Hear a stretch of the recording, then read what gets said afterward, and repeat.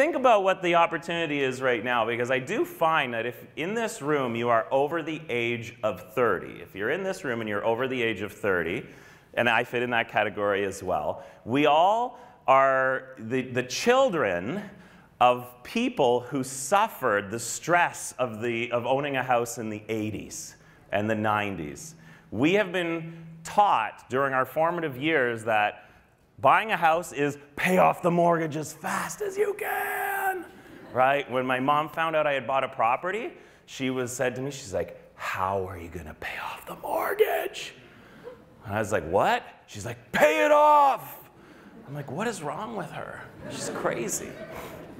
And then when we're sitting at dinner, even today, if we're having dinner, I'm like, Mom, I have 1,000 mortgages. Her eyes just go red. She's like, your father and I paid 18% interest. I'm like, oh my God, you're right. If it was the 80s, I would tell everybody pay these things off, because they're like credit cards. But what are the interest rates today? What's an interest rate on a mortgage today? 3, 2.5, 2.4. That advice does not apply today. We live in a very different world. In fact, this is the most opportunistic time in our economy's history to use leverage. It has never been more affordable to borrow money and make money. And literally, in the 80s, yeah, if you were borrowing money at 18%, it's tough to get an 18% return anywhere. Even on a business, you know, they're trying to get a 20% return.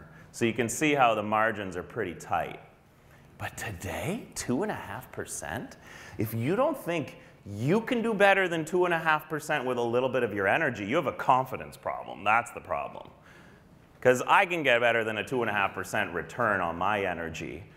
And that's what every business in our economy, the entire stock market. This is my 30-second tutorial on how business works. Every business works like this. It borrows money. That's what the stock market is. It's a way for companies to borrow money. Even private companies borrow money.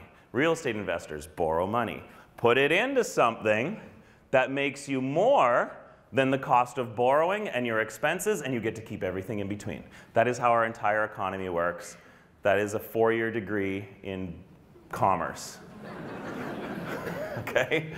So, looking at a product and saying, what is the return, which I'm going to show you how to calculate a return on a property, and if that return, after it pays off all its expenses, can afford 2.5%, everything above that is profit for you. So you're using somebody else's money to work for you and make you money. And if it's working, you scale it up. And the more of them that you have, the more leverage you can create to buy more of them.